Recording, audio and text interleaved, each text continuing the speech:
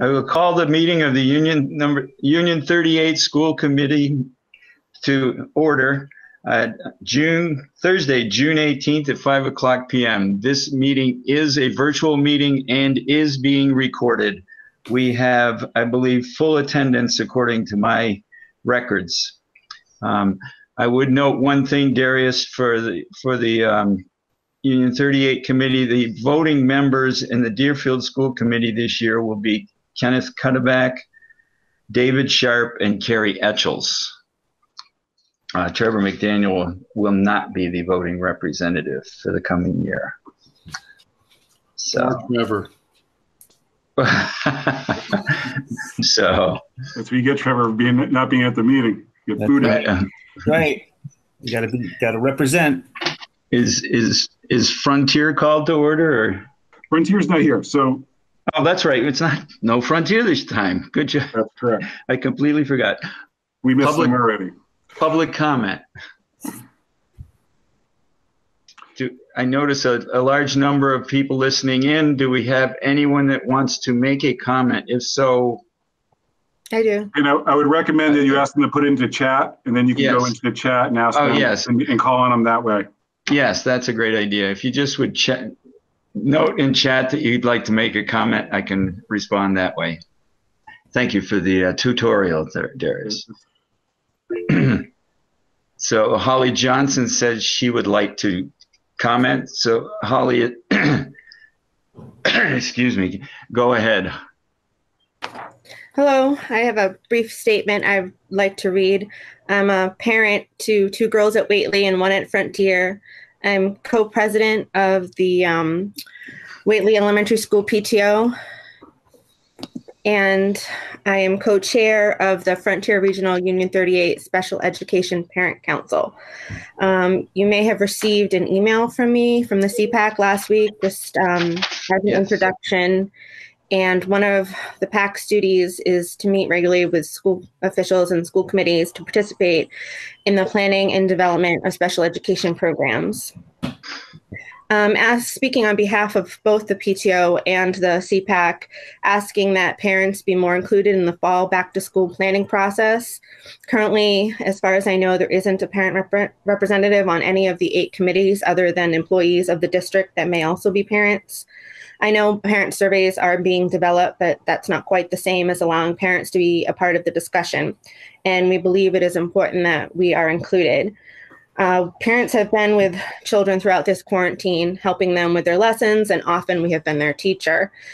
You have not seen our children in person since the quarantine began, and this situation has changed them quite a bit, and they're not the same children that left the school in March. I know some children are really worried about getting sick if they just touch each other on a playground.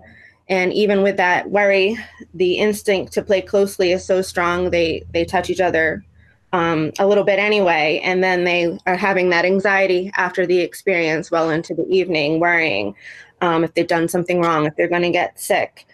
It could be August before the district informs parents of their plans for the fall, and families need time to form a transition plan. We can't be expected to drop our children off on the first day of school to a brand new situation without an adequate transition time in August.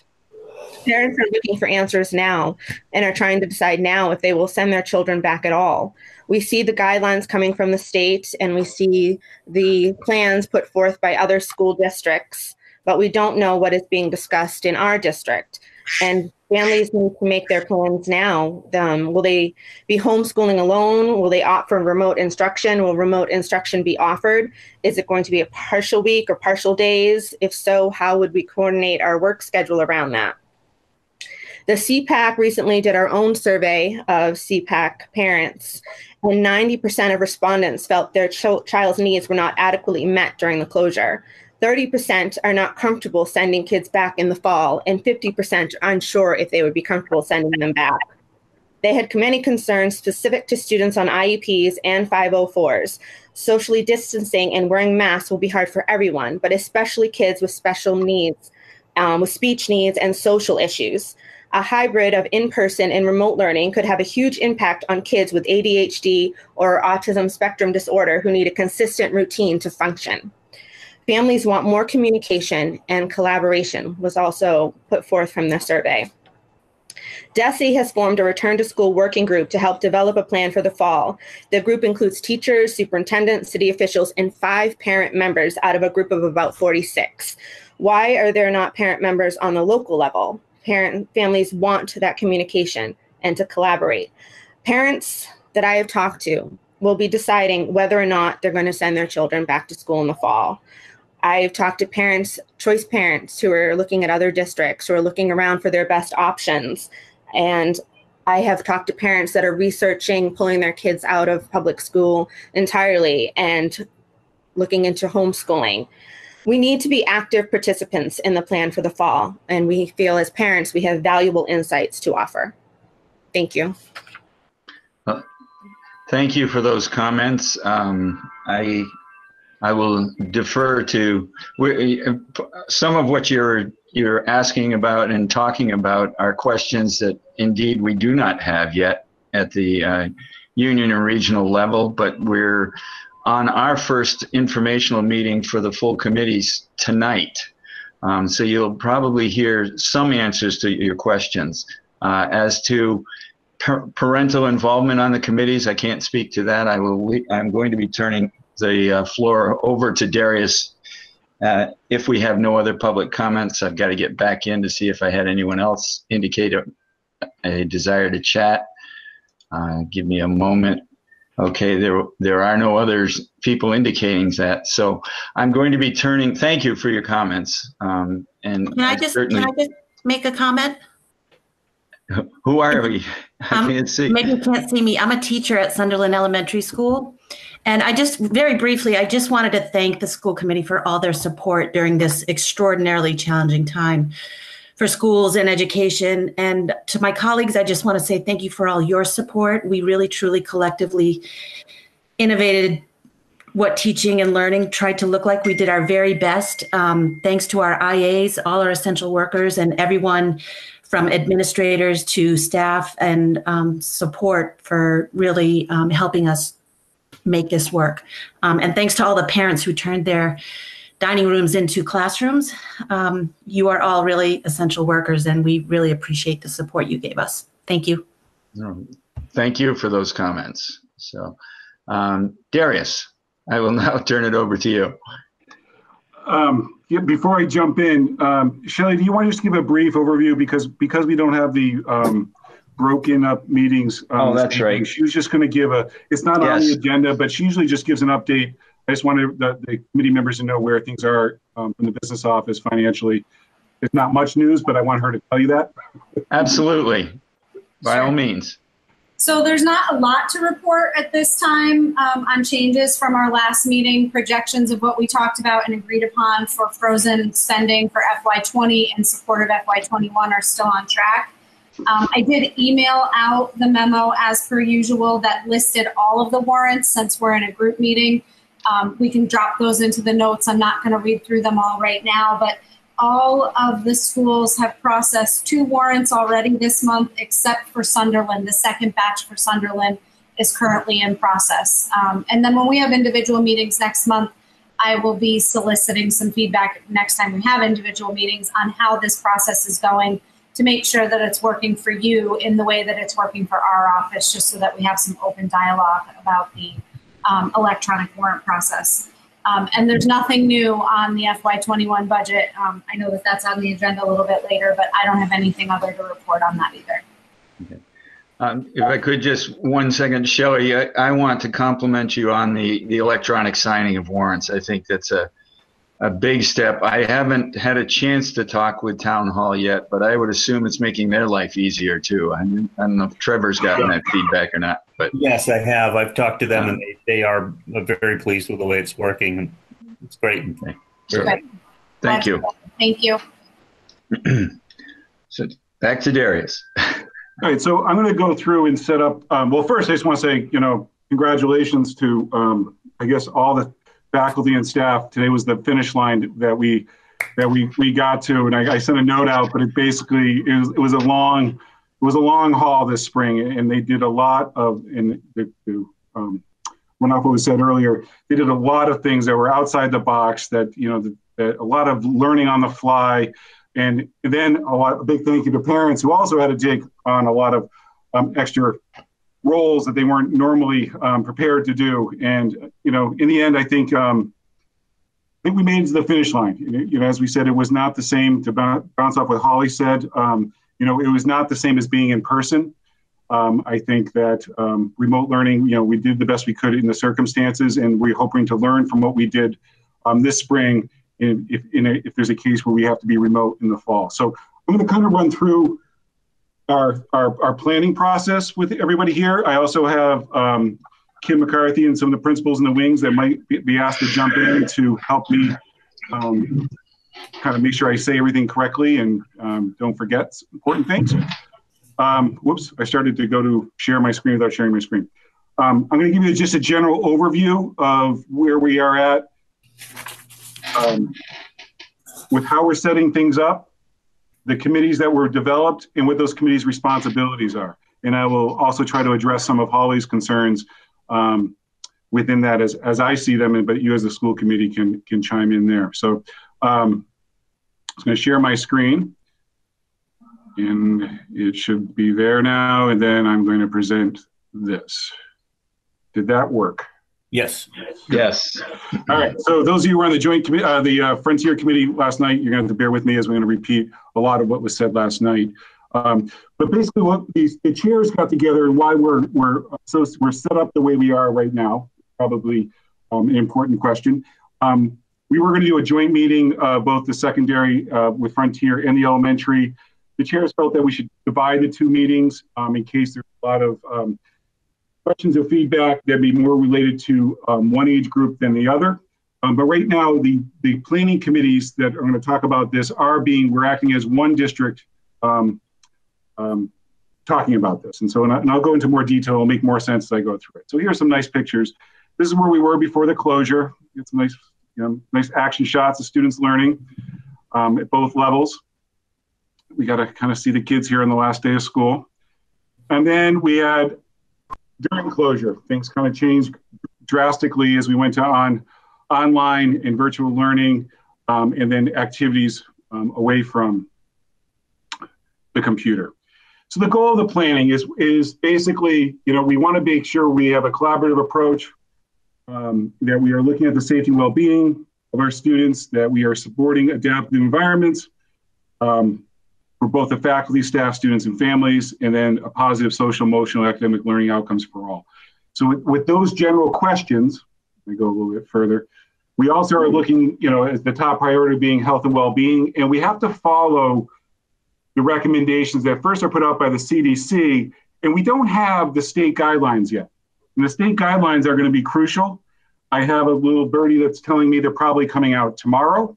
I had a meeting with the commissioner tomorrow morning at 9:30. And since I met with him last Friday, him and 400 of my closest superintendent friends met with him. I don't want anybody thinking I'm having individual meetings with Jeffrey. He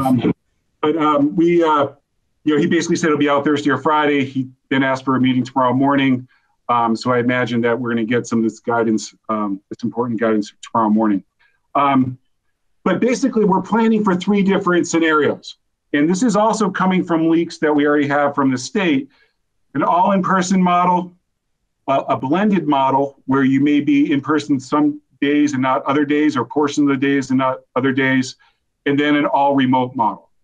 There is the concern that in the back of our minds, and as we're seeing the re-emergence of the virus in different portions of the country, and we have hearing these talks about a second wave, that we also at the same time have to be prepared that we have to go back to remote learning to this time be prepared to put the best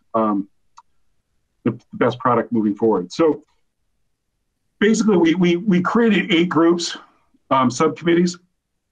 One of the groups I just talked about to kind of remove from the list is the summer instruction. By the time we kind of rolled out these committees, we've already went ahead just to put forward summer instruction, what that can look like. And summer instruction is evolving. Right now, we're starting out with virtual summer instruction because that's what we had at the time to start planning, with the possible of doing some in-face stuff a little bit later, possibly into August. But we're still waiting on the final guidance from the state on that. The other committees, I'm going to go through. I think it's easiest to explain by looking at our doc that I sent out to school committees. I'm just going to click on this. And this is a live document, meaning that it's changing. Its document looks a bit long. It is very long. But basically, it breaks down our groups. We have a governance group that's basically made of myself, Kim McCarthy, and Sarah Mitchell. That's basically making sure the groups are working and they're meeting their outcomes. And then putting together what's going to happen from those groups. So each one of these groups has a series of, I would say, questions that they're answering, and I'm going to show you what those look like. And the process of this is that they're going to come up with solutions in possible scenarios of what school can look like in the fall, and then it has to come back to school committee. You guys are the governing body of the school of the district, and we're going to have to present to you what we want to do, and it has to be approved by school committee and also by the Board of Health. But if we follow all those measures, we will be likely doing what the Board of Health does. So first of all, we have facilities and safety. This group will plan the facility use, the guidelines in all the buildings, including cleaning, sanitizing, room arrangements, physical distancing requirements, etc. Obviously, this is if we're coming back in person. And to what degree we're coming back in person. The meat of this document that I shared with you, and has also been shared, the teachers also have copies of this. You can see the members of each group there on the right. The meat of the document is this right here in column.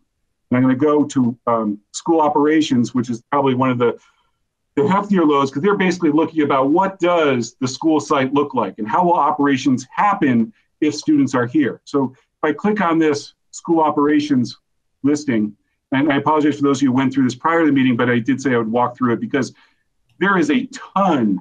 If you were to look at, this is just the planning for the fall.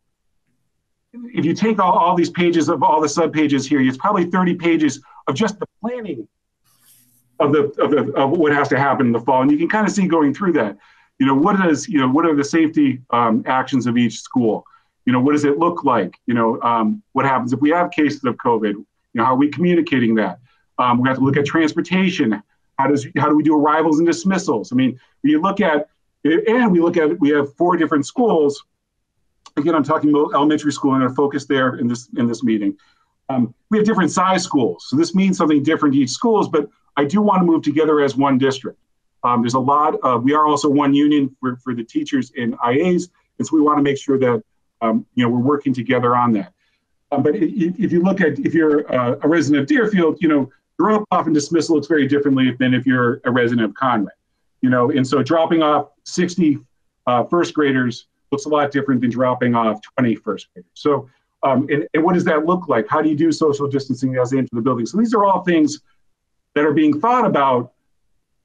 And as you're hearing from other districts, and I know what other districts are doing, I'm on the calls with those superintendents and hearing where they're at and what their approach is. We're not behind other districts. Some larger districts are, I think their deadline to be able to get that out there, to get what they need in each one of their buildings because of their sizes, maybe have to be a little bit earlier. I believe Northampton, this is all, I believe, public documents. Northampton, I think, is trying to vote at the end of the month from their school committee. I believe Amherst is trying to do the first week in July. When we talk about our schedule, we're going to be talking about the second week in July, bringing back some models to the school committee to review, and then with the following week vote on. Because and when we get through this, you'll see this a little bit more clearly. But as I go through this, I mean, it's, as I said, it's a live document, so they're keeping notes and that kind of thing. So Kim, I'm going to ask you to talk in a second here, because Kim has been intimately involved with the day-to-day community work, committee work on this. But Kim, do you want to jump in and just talk a little bit about, you there? I can't see you because I'm sharing my screen. I'm here. Thanks, Darius. My Control D didn't work too well, but I'm here.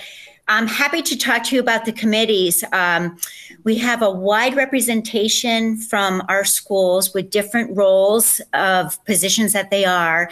And we've really come together and working very, very hard on having meetings multiple times a week to go through these questions and to think within the 3 models. And it is a true collaborative approach with the voices from the teachers.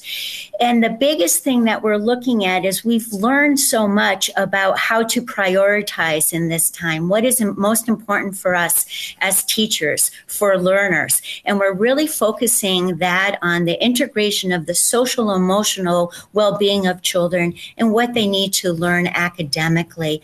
And so each one of us is coming through safety actions and then applying it out in 3 different areas with the idea of going deep and rich in the things that we prioritize the most, and that is the health and well-being of our students and our faculty and a quality education. And so as you were talking, I was just kind of going through the curriculum development just so people can read some of the, I'm not going to read all this to you, but for those who, we got quite a few people watching today. And for those who just can kind of see, get an idea of all that is on the ticket here of what has to be discussed and figured out for next year. In each one of these, going into each one of these, looking at, all that has to be taken on to what does school look like? How do we do it in a safe manner? How do we keep kids both safe and emotionally safe? Because, I've heard the early, my child can't sit in a classroom with a mask on 6 feet away from everybody for 6 hours a day. And we're hearing that, and we understand that as well. And so these are all the things that we're putting into our planning, our planning models here. So you can look at, we have health and wellness going through. So let me just back up where we are with school operations. Then we have curriculum and instructional delivery.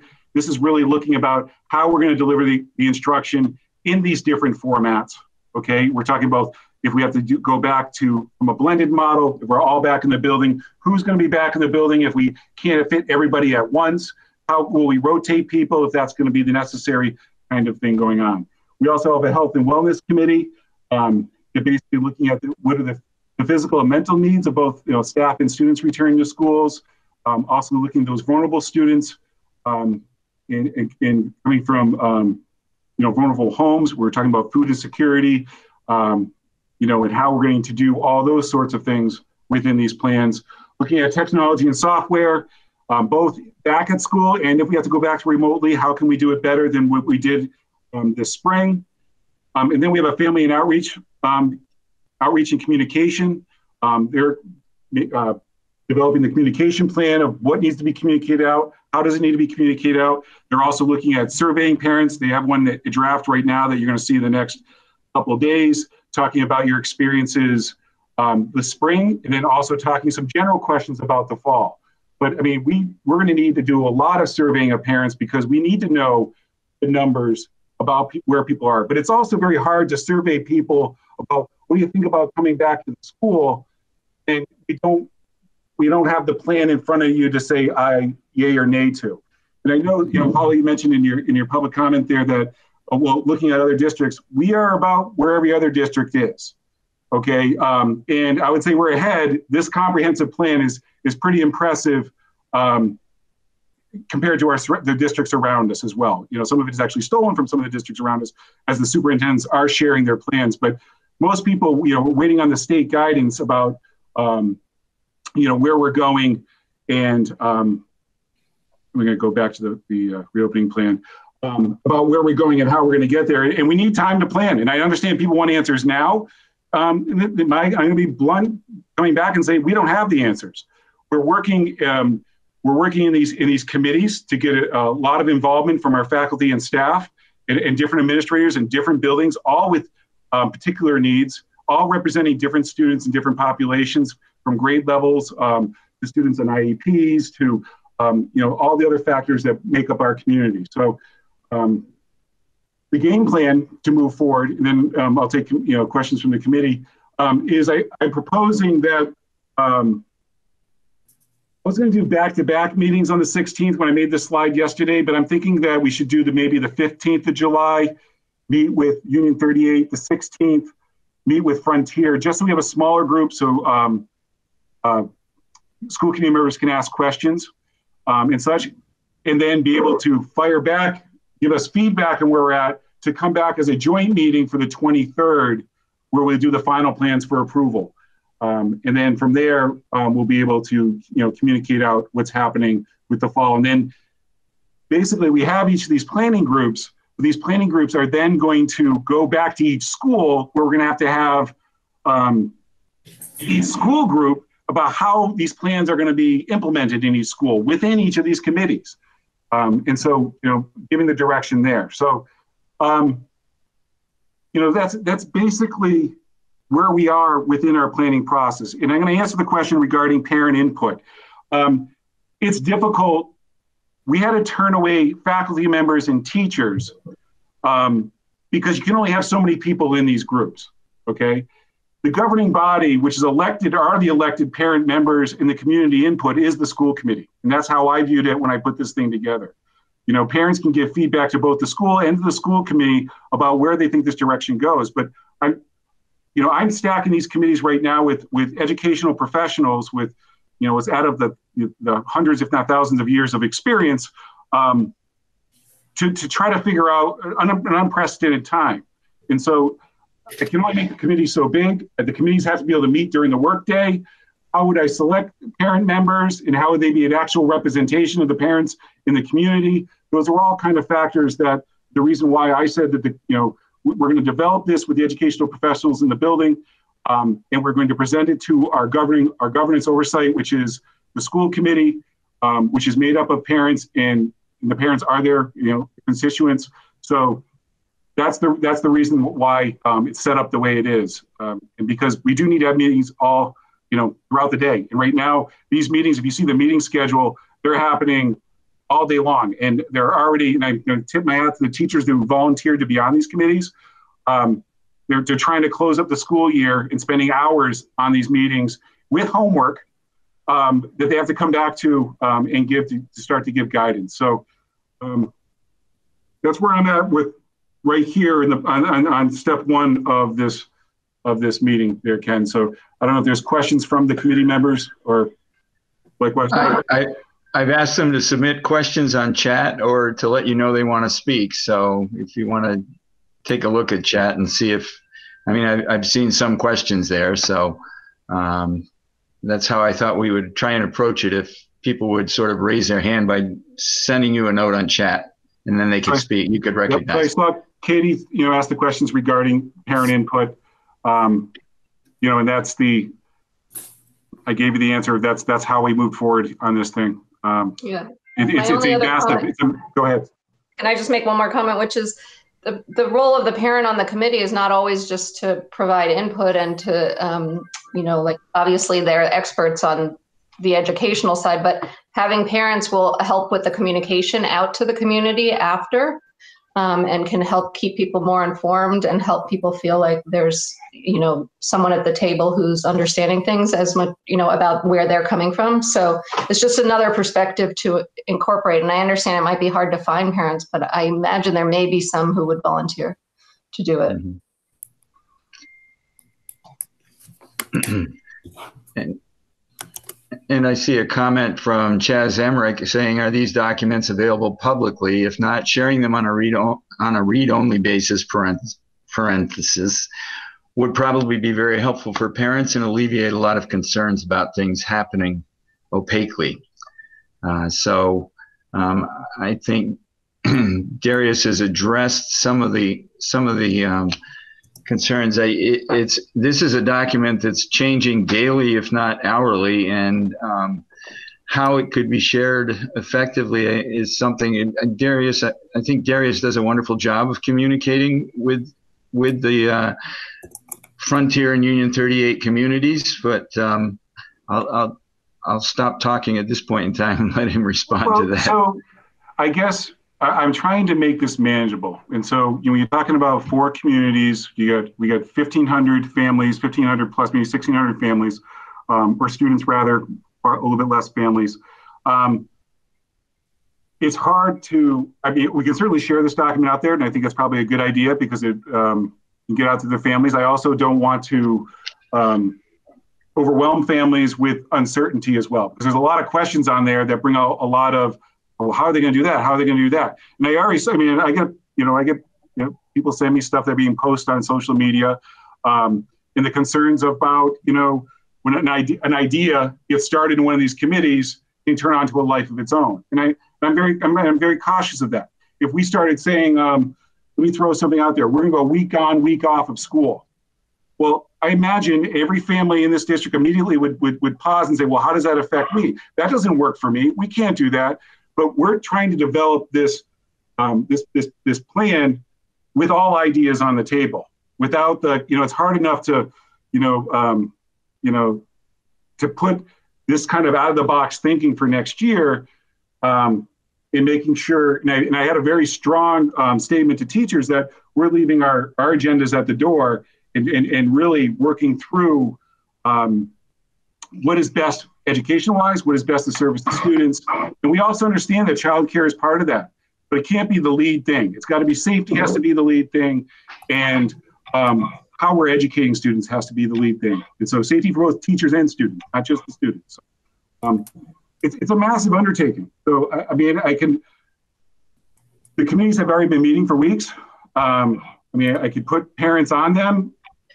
I'm not sure. I'm giving you my honest opinion. I'm not sure that it's going to change the trajectory of where things are headed on that. I could bring it up an administrative meeting tomorrow morning. We can discuss that about trying to reach out to parents if that's a strong thing. But I also want to make sure that's, parents who volunteer, I also have to make sure that they're representative. You guys are all, the school committee, you're elected officials. You're elected to have your voice at the table. Do we go to PTOs and get the elected official from the PTO to represent on these committees or to sit in on those things? They're going to be able to be free to do that. But it is, you have to have the proper representation on that. So, sure.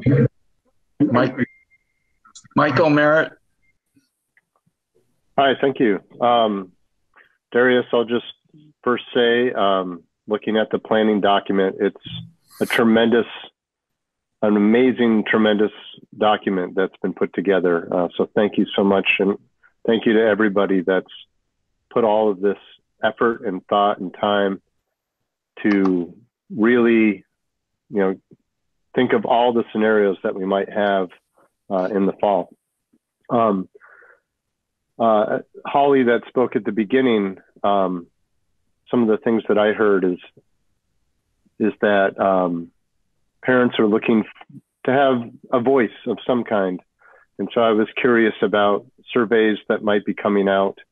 And then also, it sounded like some of the things that parents want to share, maybe they don't have a vehicle to share it. So even if a survey comes out, there might be things that they want to say that aren't necessarily asked in the survey. I'm just thinking about my own two kids that attend Conway Grammar School. And I agree, they are not the same kids as they were in March.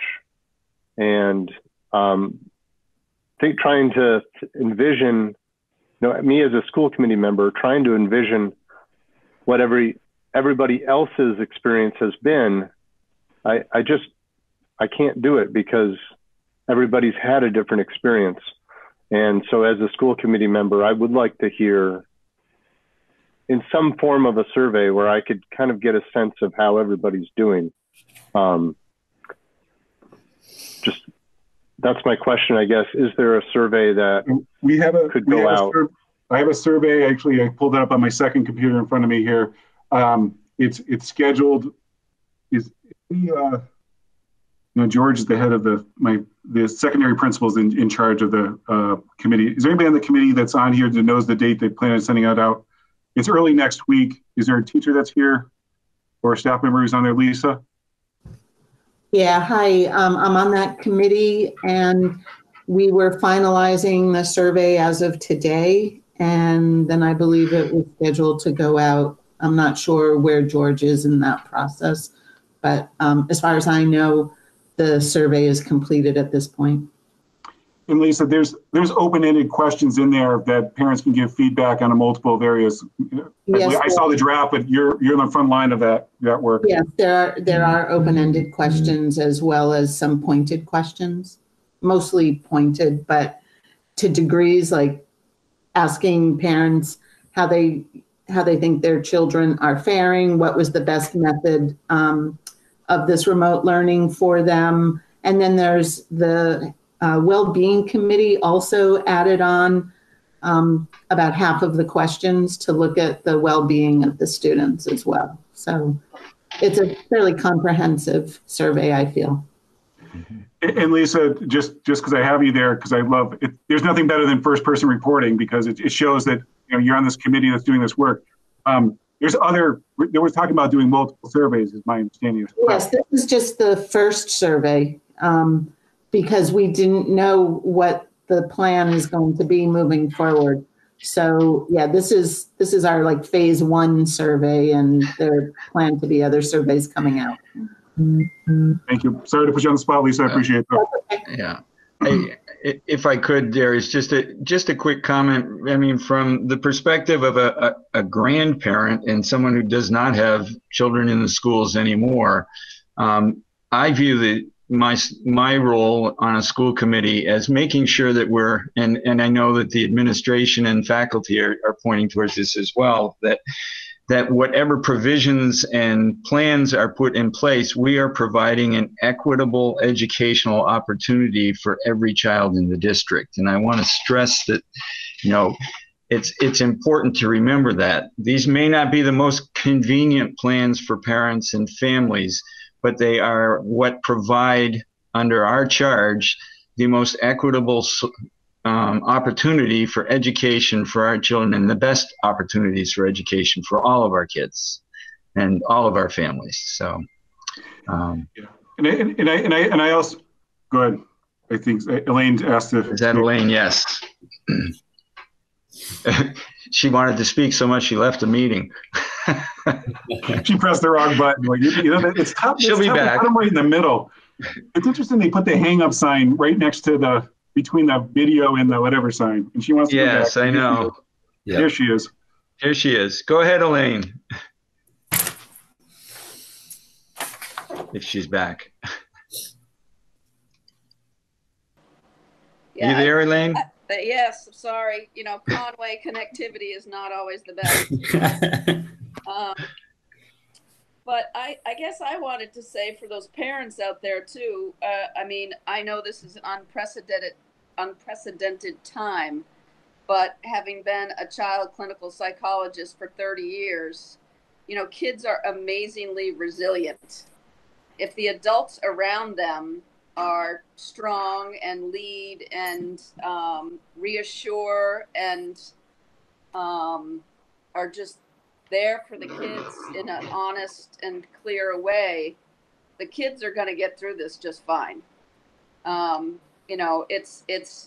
It's when our fears as parents start taking over and start spilling down to the kid level, where it shouldn't, that then they start to get more and more anxious and afraid. But, kids are, I have in 30 years have never been, I'm constantly surprised by kids' resilience and ability to overcome many, many types of circumstances. So I guess I just want to put that out there for parents. So thank you. So Ken, just following up on what the comment was says, we will post this up. We'll put up a view-only doc, obviously. Great. I see Kim's nodding her head. Yes, she's probably already working on that. We'll post it on all the websites so that parents can just log in there, click on it, and see what's going on. It may not be we'll have to figure out if it's going to be the captured in time where it is right now, and we'll have to update that posting because it may not be able to be a live doc. Mm-hmm. I'll let Kim figure that out. Yeah. Well, go ahead. Can I go right into the next issue on this? Absolutely. So there is going to be budget implications. And so right now, Meg Birch and the safety committee and stuff are looking at, what do we have to buy for PPEs, even in a mixed model of coming back or a full coming back. We do have to put in protection things for nurses, for staff members, for students. There's a lot of talk about masks all day long. I would say that, I did talk again with my buddy, the commissioner, on that big call. And I think people have to wait and see what the requirements are for masks from the state. I think you're going to see that there's going to be some flexibility about how often students can wear masks or have to wear masks, given the spacing and the environments that they're in. A lot of common sense kind of things. If you're outside and, that kind of things, they can be off. You're more than 6 feet apart without movement, those kind of things. And they're also doing more, the younger the students are, the less the requirement. So be patient on those. But even within that, we have to be able to provide a lot of these PPEs, okay? And those are the protection equipment, personal protection equipment. Our initial survey of what we needed for the first 3 months of school, and this was not extremely liberal or extremely conservative, it's kind of somewhere in the middle, was $157,000 worth of equipment that we're going to need. Because you have to, just from a nursing standpoint, if you're dealing with a student who may or may not have COVID, you have to prepare like you do. You have to have an N95 mask. You have to have a gown on. Those are all disposable. A lot of these kind of things, and you have to have a certain amount as a backup. I think that number is going to come down slightly because we're also looking at the market's changing very quickly on the price gouging is coming down on a lot of these supplies. And as we get the guidance from the state, I also think that a lot of students are going to be providing their own masks. I think it might be the trending thing to do to have your own cool mask, or you want one that fits a certain way, or that kind of thing. That we won't have to be providing every day a mask. We have to have backups on staff on site, and in case kids forget, or that kind of thing. They have a rough morning and didn't go in the bag and they jumped out of the car, that kind of thing. But those are all this crazy planning that's taking place. But I'm just saying that number. There are some grants out there. Shelley, do you want to just kind of give the brief overview like you did last night about the different money we're going after to help pay for this stuff? Sure. So the schools themselves are eligible for a grant through DESE. Kim and Sarah are working on those applications, and my understanding of it is that there will be a mix of what that money is spent on. Some of it might be PPE, some of it might be technology, some of it might be professional development. Also, the amount is limited and different by school because it's based on Title I funding. So there's a minimum of $20,000 that each school will get. And then if the school is eligible for regular Title I funding, they may be eligible for more funds. So that varies depending on what elementary school we're talking about. There's also municipal CARES Act relief available to each town, which the towns have gratefully asked us for lists. So we put lists together for FY20 already, which included technology and then some cleaning products. Not very large lists because we haven't spent a whole lot in FY20 on COVID relief needs. And for FY21, we are still putting some lists together that could include PPE products again. But until we know from the state what the requirements are going to be, it's really kind of hypothetical right now of what we're looking at. So there are some different pockets of money that we will be able to tap into to help pay for this. And then we'll be looking at our own resources to fund. In the CARE Act that goes to the school, don't anybody get excited. I don't think anybody got over $25,000. Right? It did, right? I think, is that correct? Shelley, I think Deerfield got 25 or 26, and everybody else got 20. So don't think that the big federal government's bailing us all out in this area. Oh, gee. I just want to, we talk in general terms. Let's not talk in general terms when it comes to money. You know what I mean? You have a question from Maureen, I believe. Can we work with the collaborative to get PPEs? We are currently working with FERCOG, the Franklin County Coalition of Governments, Council of Governments, to do bulk ordering. The state is also coming out with some bulk ordering through the state. But in the same breath, the state also said to us, you may find that your own providers are cheaper and you're welcome to go that route as well. So it's kind of it's a mix between we're going to help you, but your providers might be better, faster, and cheaper. So right now, our what we started to do is we did a 10% order to start off. That's already ordered. I believe it comes in tomorrow.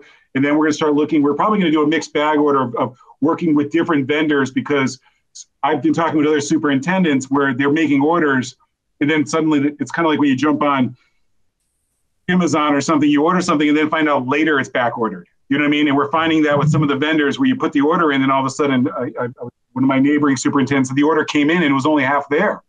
They never even told her it was only half of it was coming. You know what I mean? So, and all of a sudden, so now she's short gowns and some other kind of thing. So, I think we're going to spread not put all our eggs in one basket, go to multiple vendors, try to keep the lowest price, but within the lowest price, not always go the penny for penny, the lowest price. If it's a penny or two more for a mask, we may go to another vendor just so we don't have our eggs back ordered. Because you got to remember, we got 270 districts all having the same problem, all going after the same supplies with no real statewide organization of how they're going to help us in that area. I mean, they're trying. Good. So basically the next thing is the school committee summer meeting schedule. So, meeting with the chairs, we basically said we were going to put this meeting together, and then I was going to come up with the 2 meetings in July. I'm pulling up my calendar in July. Let me pull up my calendar in July. There's a lot of stuff on. We're looking at the 16th, which is the second full week in where I'm actually the 15th here for you guys. The 16th with Frontier. I think we'll do separate nights. I was talking about doing them back to back, but I'll be honest with you, about halfway through last night, I said, I can't do it. I don't have the stamina. We don't know what kind of feedback, and I want to make sure there's plenty of time for questions and answers and comments and, that kind of stuff. The thought is that the school committee would give feedback as well as the public and school committee giving feedback on those kind of things. And then we come back on the 23rd, a week later. We can go back to those committees to iron out some of the details. And then if there may be, again, the committee work on this is still coming through. They're actually waiting for the state guidance before putting the actual scenarios together. They may have a recommended scenario, or they may say, here's A, B, and C, choose between them. We're leaning toward blank. And so not knowing exactly how it's going to be packaged, it's going to be something like that. Those committees will have information about all the different options that were discussed. And then we kind of have to weed it down to one. It's very important that we, work. I know it's more cumbersome working together on this, but we really need to, because the amount of complications if you do one thing in one school and not another. We act as one district. We have one union as also a major factor in here as well. And I think we need to find a plan that fits all students. So that's the idea while we're working together. So I basically just need I'm looking for that. You guys agree with that process moving forward. And that we'll have a meeting on the 15th and then a meeting on the 23rd, and that will be the final thing. And the other thing, I'm going to say it out loud as well. It is a month away, but if you look at the calendar, and I said this last night, so I'll say it tonight, I'm pushing my administration to take the next 2 weeks off, including the teachers who are on those committees. They really take the next 2 weeks off. Mm-hmm. They know timing wise, someone's going to say, how dare you take the next 2 weeks off? I mean, the information is just coming out. But once we get that information and once we create this plan, it's going to be a roller coaster freight train to the finish line to get school started. And my administrators they're exhausted. They're exhausted from this long stretch. The teachers are exhausted from this long stretch. And so basically we're doing the next 2 weeks, coming back on the, with immediately having meetings coming out at the gate on the 6th, and starting to put these plans together. And we're also, when we look at other school districts around us, and I know I start getting verbal kind of too much at some point, but we're stealing all the good ideas from the districts around us as well. You know what I mean? There's no need. We're a smaller, more nimble district. And so I ask parents and families to be some patience here, because we're looking at what other schools are doing, and how they're going through that process and stealing all the good ideas. And we're sharing all our good ideas too. So we're not just taking, we're also sharing on those meetings. So that's I prefer collaborating to stealing. Good point. Good point. Thank you, sir. I'll change the language there.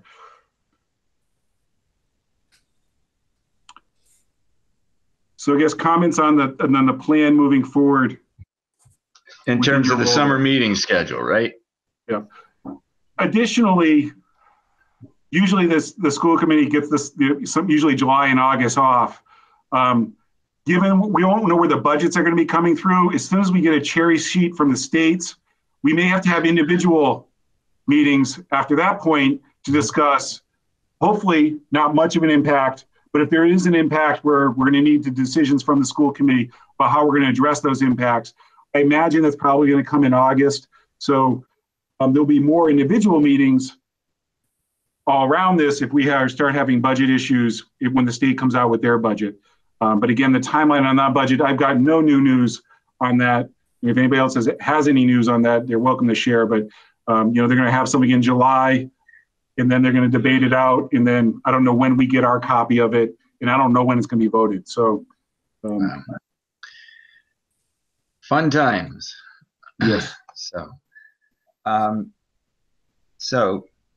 Are there any questions regarding the planned summer meetings, the July meetings at this point in time? If not, we could move on to the School Union 38 calendar. All right, so we good? Yep. I think we're good. I don't see anybody raising a hand, so. Excellent. So the school committee, the school calendar is in the same kind of flux as the school year. So what I would like to do tonight is I would like the committee to vote on the school start date of August 27th, which is the Thursday. Right now, we're waiting on the information coming from the state that may give some teacher days from the school year calendar. One of the issues is that we only have 2 professional development days in our calendar. We want to front load them because we need as much PD training as possible prior to the school year, especially if our plan involves coming back into the building, which I believe, we're trying to lean toward an in-person as much as we can. And we're going to need to do training because just how do we orchestrate kids coming into the building? How do we orchestrate all the different procedures we're going to have around safety, both from teachers and for students and nursing and all these other kind of things so we're going to front load our professional development days. We may be getting some days from the state. And I say that, how do you get days from the state? They may actually reduce the length of the school year by a day or 2 so that we have the day freed up to be able to fund the teachers to come back early to work on those things. So, but what we really need to do, parents do need to know, when are we going to start school? You usually start around here. We also don't know what the rollout of school is going to look like. Okay. And I know these are being talked about in the committees. When you start talking about drop-offs, especially, younger students in 1st and 2nd grade, we're almost needing an orientation day because you can't just do the old style of parents coming into the classroom and helping with those students who are in trouble with the transition. How do kids get out of the cars? Especially the larger schools, 60 at a time in each grade. And how do we organize them? So we may have to have a rolling start. And so the committees are discussing this. So it's a tentative day of the first day of the year. Then once we have that, I'm going to come back with a full calendar for the full school year to come forward on that. So again, patience on that. So you're looking for a motion to set the opening day of school as August 27th, 2020. So moved. Yes. I'll second that, Trevor. We have Trevor seconding. I didn't hear who that was so moved. That was Philip.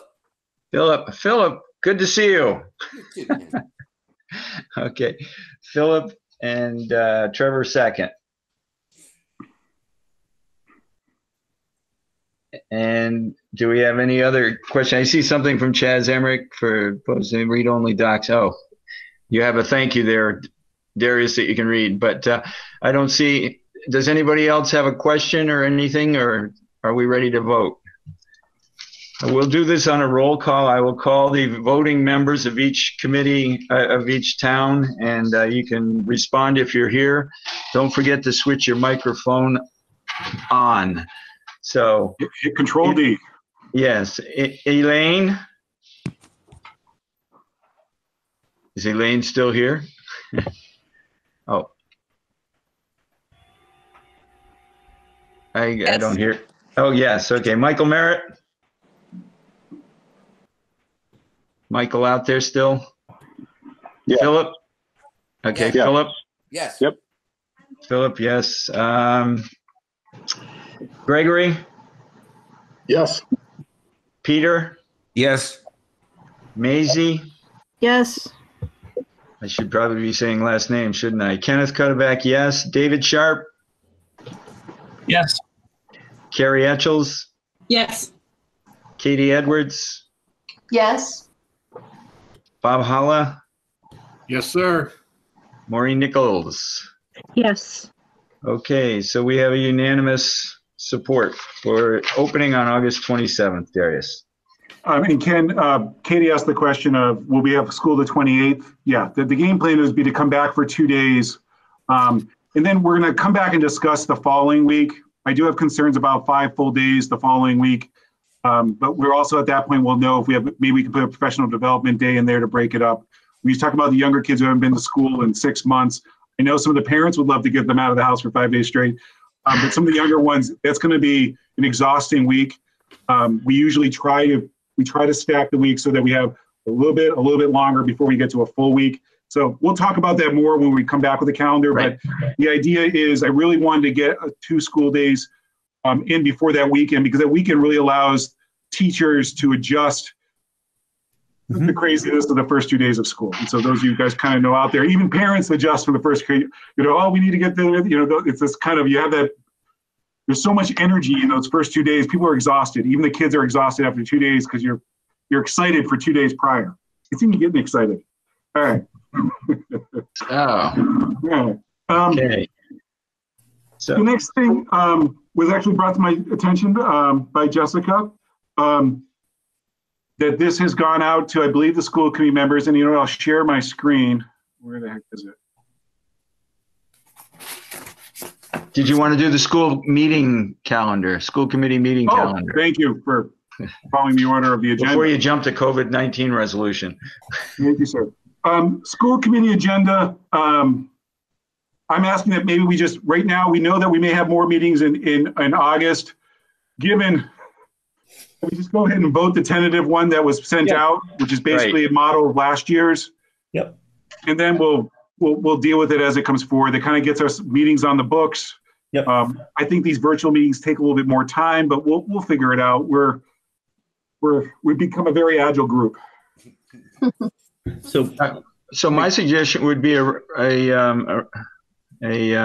motion to approve the school committee Frontier Regional Union 38 School Committee schedule for 2020-21, subject to change, and with the addition of the July dates of July 15th, 16th, 23rd. Would it be the 24th or 22nd for the Union 38 ones? Yeah, I mean, I think, Ken, my opinion on this is that it just gives us people scheduling. It allows people to schedule their meetings. Yes. Is the real reason we put the calendar out. I want to say for the public, the school committee can call a meeting within 48 hours, less than that if it's an emergency, at any time for any reason. So I'm just saying that because we do move things around when necessary. I'll revise it just to say to approve the school committee schedule or school committee calendar, subject to change and as presented. I'll second that. Okay. And that was that, what's that, Trevor? Trevor, yep.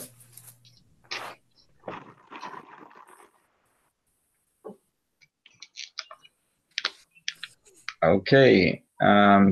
I'm assuming no further schedule. If we could take a vote again, I will do another roll call. Elaine? Yes. Michael? Merritt? Yeah. Philip? Yes. Yeah. Gregory? Yes. Yes. Peter? Yes. Maisie Shaw? Yes. Kenneth Cutterback, yes. David Sharp? Still out there, David? Yes. Sorry. Yeah. Carrie Etchells?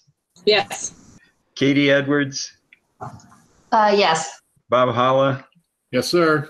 And Maureen Nichols. I hear a yes there faintly in the background, so it was again unanimous. Now you may move on, Darius. So I'm going to, basically this resolution I'm sharing with you, I'm sharing it so that people at home know what we're talking about. It's easier than,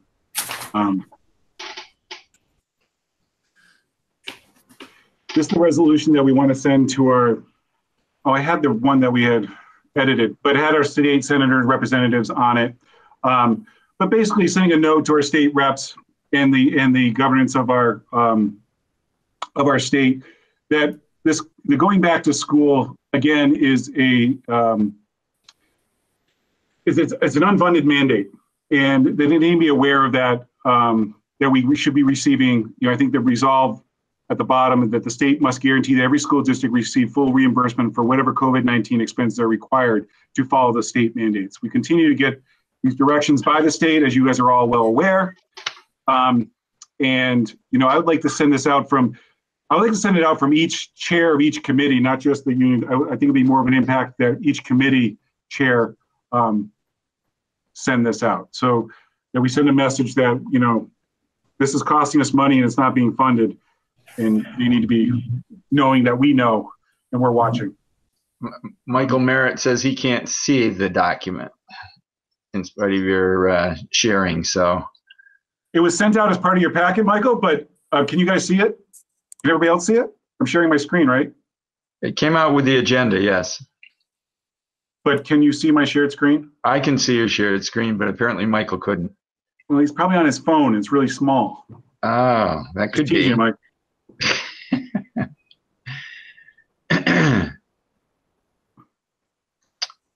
Most other people can see it, so try pinning the document, Ben says.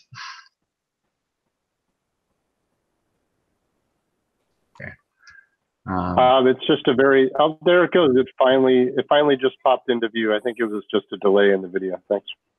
Okay. All right. Very good.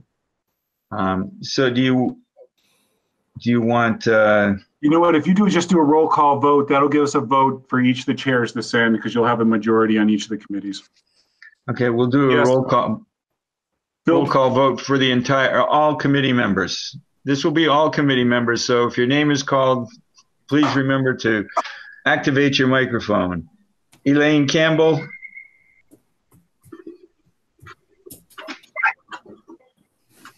Was that a yes? Michael Merritt? Yes.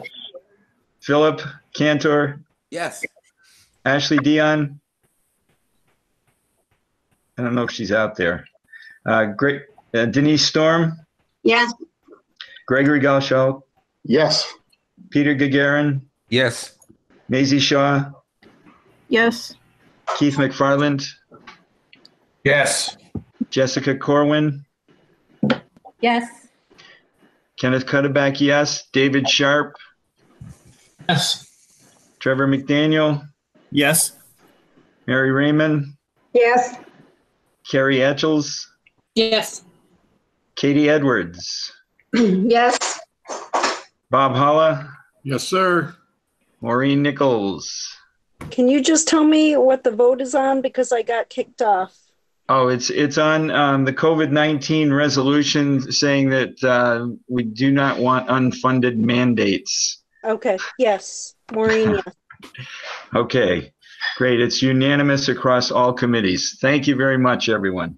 All right, and as Philip said that we had to make sure we had Adam Hines, as he's the senator for representing Conway, and we recognized that last night at the Frontier meeting, and Donna's going to take care of that, and Donna's listening on, and she's going to make that happen. Great. We move on. Can you hear my background music here? Evaluation of superintendent's job performance. So I sent out the form for the survey earlier this week.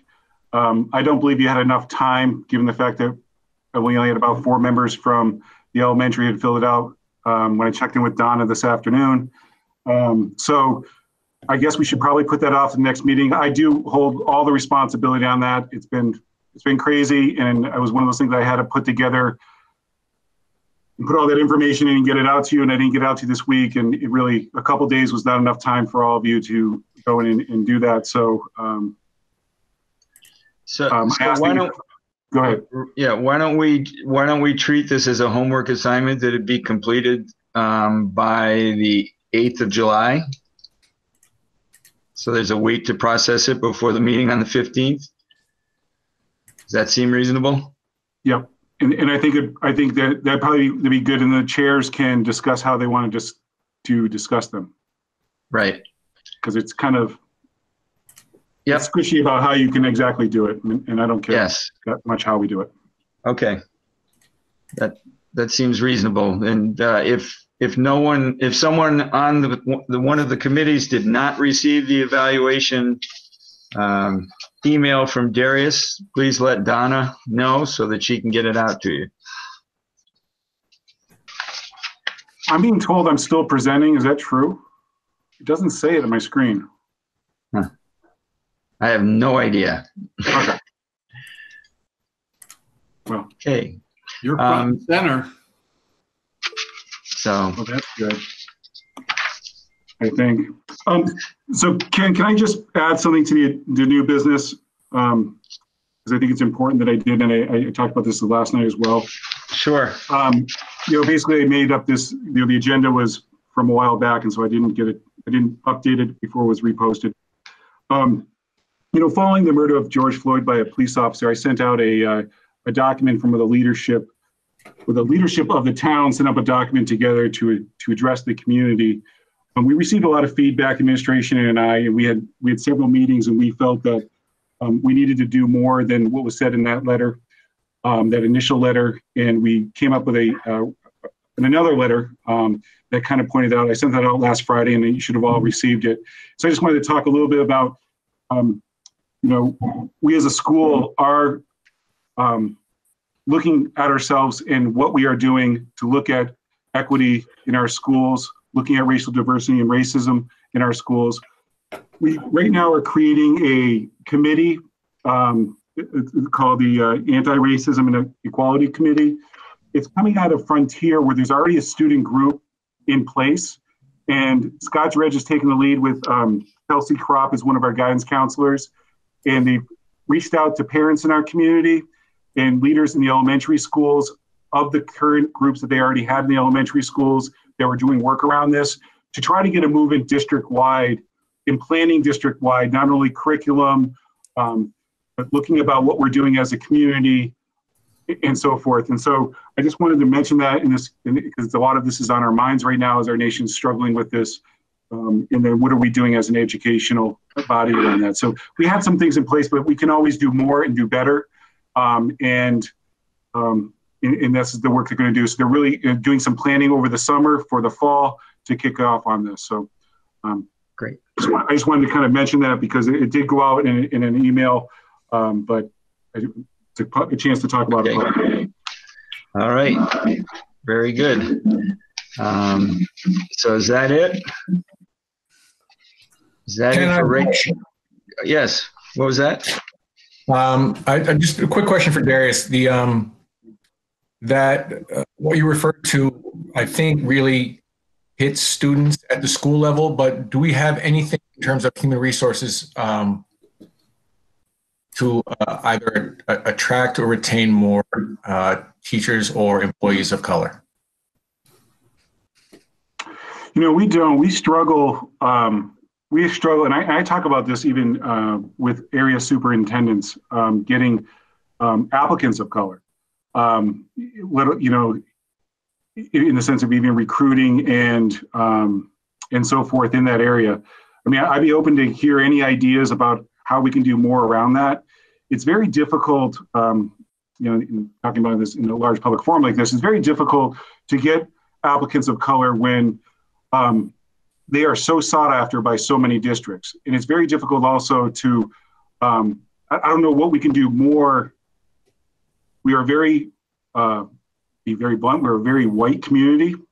And to be attractive to employees of color, I'm open to ideas about how we can get more applications, because quite frankly, even in my role as principal, saw very few in my entire time in administration at that level.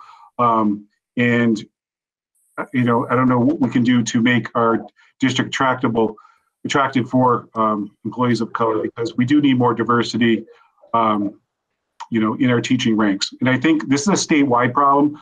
I talked with a group in, I think it was the superintendent, I don't get the town wrong, I think it was Randolph, where their percentage was, I think like 10% teachers of color, and their diversity was 60% students of color. And they can't find enough applicants. They started creating a teacher program in their buildings for high school students to get more students to go into the teaching profession. And so I hear what you're saying, Keith, but we don't have anything in place. And maybe I can ask the committee to also look at that as well. But I also, if there's anybody out there listening who can give me references, ideas there too. But I know it's a struggle for most districts. And I know Amherst has done some things outside the box. Yeah, but I would say that we also still struggle with it as well. It's difficult, but I just think it's something we need to take a kind of a two-pronged approach. One would be to provide for students, but then administratively or in terms of employees, we have to make some efforts in that regard. So I just need to think about going forward. This is Trevor. We need to make that effort as a town as well, in all aspects of town life, and not just our schools. So I'm thinking hard about that as well. And I went to an MMA conference in Boston last year, and the League of Cities had a great program, and I was kind of looking into that a little bit to see what we could do on a town basis here. I'd love to group in the schools on that. So definitely looking at something in the future, what we can do to try and expand on that. So Trevor, this is Philip. I've been looking at this too, and from Conway's point of view. And the thing about our town's history is that in the 1970s and even in the 80s, all of our towns used to sponsor refugee families. Yep. To bring them into the community and create more diversity. And that has all fallen and a lot of that was in partnership with churches, which now no longer have the population to participate in that. Mm-hmm. But that's to me, that's the direction to go in. Yeah, it's a great idea. And Lexington did a big study with this League of Cities to try and kind of break that down and figure out just recognizing the problem for one, and looking at ways to fix that. So I'm excited. I'd love to work with you on it further too. So it'd be great. I noticed a couple of comments here in the chat column. Kim has said that we had a beginning plan for before COVID, and we're going to go to local colleges job fairs this spring, this past spring, I assume. Denise Danak is saying actively involving student interns from the university colleges into our schools is another idea to consider.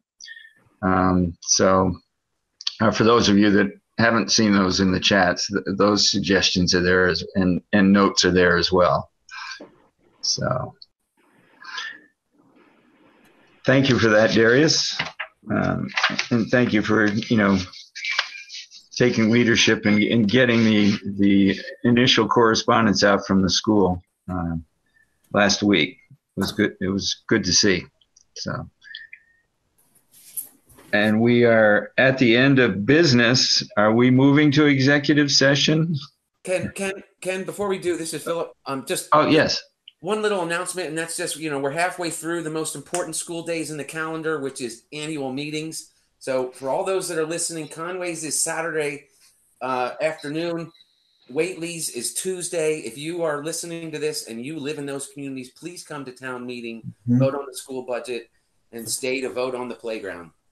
So, thank you, Phil. So does that bring us to executive session, Darius? Yeah, we do not need to go to an executive session. Okay. I'm not hearing anybody. We had a negotiations committee meeting prior to this meeting. And the group wanted to reconvene next week to discuss further. So we don't, I'm going to guess unless there's members of that committee, I think we should go into executive committee, executive session. So I think you're right. We'll wait. Okay. All right. Then I can entertain a motion to adjourn. So moved. Who was that? That was Phil. I'll second. Oh, it's Phil and Trevor? Yep. The Phil and Trevor show. That's right. And I'm assuming I'm not going to hear any further discussion. I will call the voting members again. Elaine Campbell, Yes. Michael Merritt, Yes. Philip Cantor, Yes. Gregory Gottschalk, Yes. Peter Gagarin, Yes. Maisie Shaw, Yes. Kenneth Cutterback, yes. David Sharp, Yes. Trevor McDaniel, I'm sorry, Carrie Etchels, Yes. Katie Edwards, Yes. Robert Holla. Bob, you still there? I think Bob left to go to executive session, so I just texted him that there is none. Well, I'm sure he would vote in the affirmative. And Maureen Nichols. Yes. Thank you all. Thank you all for your time this evening. Thanks, And Dave. Darius, pass on our committee's appreciation for all of the efforts of your faculty and administrative team. Second that. So That's it. thank you all. See you all. Thank you. Yep. See you soon.